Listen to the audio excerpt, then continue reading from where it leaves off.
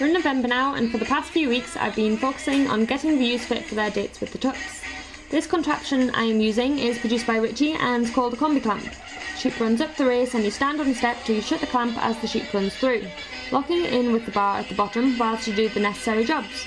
These sheep are in to be dagged. Dagging is simply the process of removing the wool from the sheep's back end, which I'm doing with electronic clippers. It's just like getting a haircut. Wool can quickly get dirty, you see, especially in these areas, attracting flies, and is generally an eyesore for a shepherd. Although these sheep are not very dirty, they are being dagged to make it easier for the inexperienced Tup lambs to do their job of making little lammies. These sheep are from our pure Clin flock, consisting of 5 families.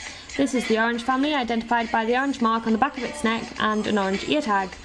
We use Tup lambs on our pure flock because it's more cost effective and allows the next generation of genetics to be used more quickly. So this is what a dagged ewe looks like. Next I check their feet for abnormalities and diseases such as foot rot. With the use of this machine you simply lift each foot up when needed from behind or in front and the sheep simply stands there. That's these sheep done and ready to go back to the field and await the Tups. These are our Tups. The big sheep are the shearlings and the smaller sheep are the Tup lambs. The most important part of a Tup is his male parts. Without these no little lammies could be born. So yes people, you need to get in and have a good feel and check that they have 2 testicles. This is what a Tup looks like from behind. Since the Tups are at hand I check to see that they are tagged correctly. Sheep over 9 months of age requires to be double tagged, 1 in each ear with the left hand ear being an electronic tag. The large yellow tag is to identify the family, therefore this Tup is bred from the yellow family. This is an electronic tag reader and allows me to record which Tups go to which ewes. Next I check their condition, not too skinny that you can easily feel their spine, but not too fat that you can't feel it at all. At this stage it's better to be a bit on the fatter side as they will use a lot of energy and lose weight whilst tupping the ewes.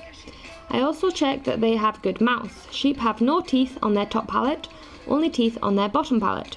So lambs have 8 baby teeth, then every year 2 of these baby teeth are replaced with 2 adult teeth, starting from the 2 centre teeth. Therefore this Tup is 1 year old as it has 1 set of adult teeth. With all the Tups checked, next is to raddle them. We do this by smearing paste onto their brisket.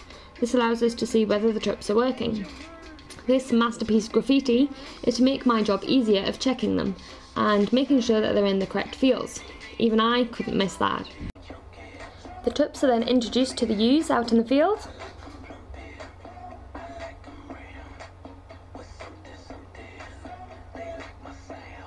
From the coloured back ends of the ewes we know that the Tups have been working and the sheep farming story begins.